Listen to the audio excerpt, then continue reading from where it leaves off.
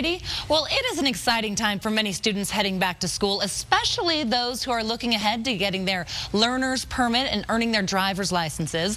But that process can be tricky, and parents and teens alike should do their homework when it comes to determining when it's time to get a permit. And here to discuss is AAA Automotive expert Skylar McKinley. Thanks for joining us. Now, first of all, I couldn't wait to get my license right when I was 16.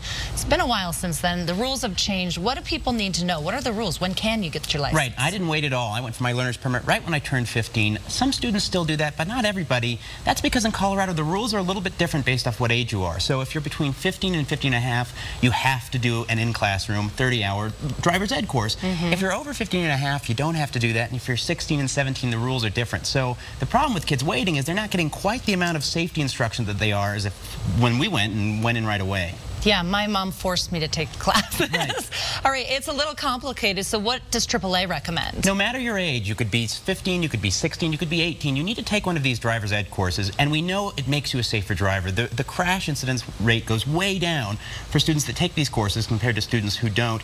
Listen, I think we kind of underestimate how complicated and complex a car is. It's like driving a missile, right?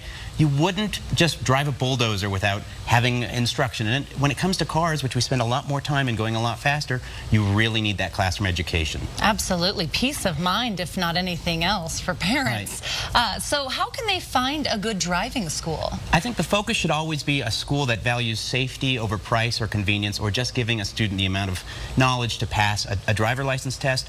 We're rolling out an approval and inspection process of these things, so look for our logo. But beyond that, look to make sure they have modern equipment, that they have drivers who are professionally certified, and that they're using textbooks that are a couple years old as opposed to 20 or 30 years old. And remember to take some deep breaths as a parent. Right. All right, thanks, Skylar. Thanks. Colorado has